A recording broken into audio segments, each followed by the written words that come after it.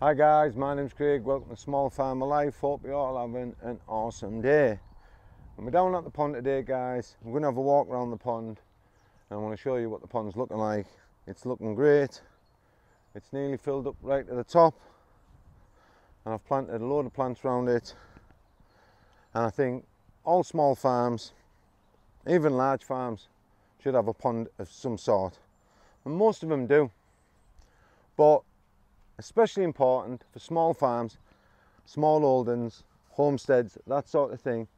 If you're thinking about growing vegetables and salad greens and all those sorts of healthy foods. Now, if you're thinking about buying some land guys, maybe you want to start an off-grid lifestyle, maybe you just want to start a small rural enterprise, maybe eventually live on that land. If you're thinking about doing anything like that guys, think about hitting the subscribe button. Go back, check out some of the videos I've already uploaded to the channel. I'll answer loads of the questions that you might have in those videos, and there's lots of useful information. It's all free information, but that doesn't make it useless information. It's really important if you're looking to buy some land. And also think about hitting the bell button for the upcoming videos, because I have got a lot of videos to upload and I've already uploaded hundreds, so go back and check them out guys. But today we're going to talk about ponds. Now, this is my pond. This is a small pond here. Then we'll swing round and then we have the big pond here. It's around about 3.5 to 4 foot deep. I've dyed both of the ponds. Now, there's a lot of string algae in this pond and that needs treating this spring and it will disappear. And then I'll also do this pond. This pond looks like a tropical blue, but that's just because it's got algae in the water, or algae, whatever you want to call it. Now, when I built this pond, I put a lot of rocks, as you can see, around the edges of the pond. I put big boulders on the shelf and then I put little boulders behind the big boulders. And the reason I did that is because it makes lots of cracks, lots of crevices where frogs, toads and newts can hibernate over the winter time. And then I cover it with sod at the back, so under the sod behind the big stones, you're going to see some more here, there's lots of little stones, and I guarantee right at this moment in time there's lots of frogs and lots of newts waiting to come out in the spring, and you want to see the amount of newts that are in here in the summertime. Grey crested newts, the lot. I thought they were fish, the babies, but it was only when I got one of them in my hand that I realised that it had little legs. But yeah, wildlife ponds are a great addition to any small holding or homestead. The amount of frogs that come out of them will take care of any slugs or other snails or any pests that you've got on your vegetables. I'll just turn this camera. The sun always seems to come out when I'm making a video, but I have my polytunnels just there and that's where I grow my vegetables, so it's not far from the pond to the polytunnel. And last year when I was growing in that polytunnel, I didn't have no doors on the polytunnel. There's doors on it now because the chickens are in there away from bird flu, but I had no doors on there and I had no problems whatsoever with anything eating my tomato plants or any other plants that were in there. And I'm presuming that's because all the frogs, newts and toads came from the pond and went up there for the dinner. Now, it's not just for toads, frogs and newts, but all the other wildlife that a pond brings to your land. I've got a little embankment here that goes into the pond in case any hedgehogs are drinking from the edge and fall in. Rabbits come up every morning drinking from the pond. You see them around about on a night time as well, just at dusk time. You'll see male pheasants with the hens. You'll see all the baby pheasants with them as well. They'll come for a drink out the pond. So does wood pigeons. Wood pigeons all congregate around this pond. You'll see herons around the pond. You'll see so many wild birds. And it's not just for the wildlife, the pond either.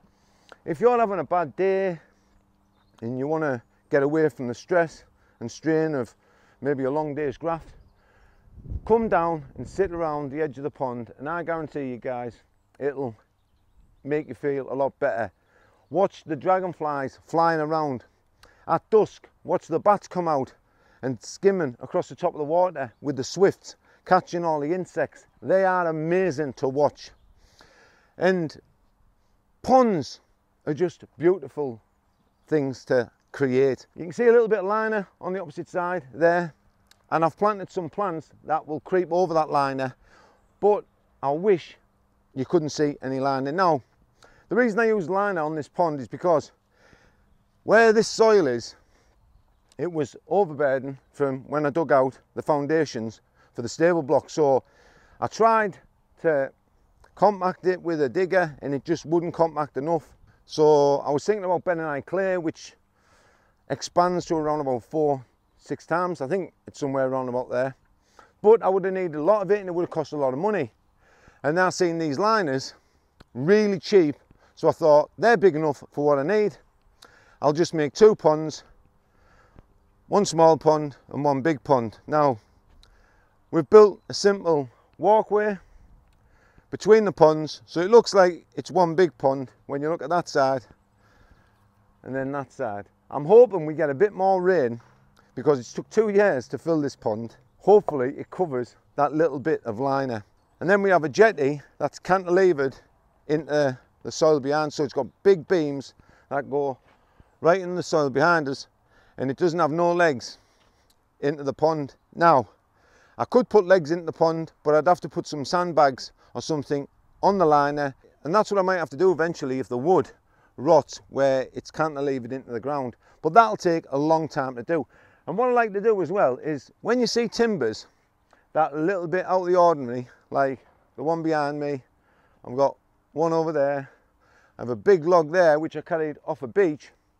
Those places are excellent places for toads, newts to get out of the hot sun, and you'll get lots of other insects under there as well. If you really like taking photographs, and a lot of people do, you can make a small hive around your pond, and I'm telling you, you will get some of the best photographs. That's why I put lots of rocks, and I like the moss on the rocks. The birds sit on the rocks, they'll jump down on the bottom rocks, take a drink out of the pond, and you'll get lots of good images.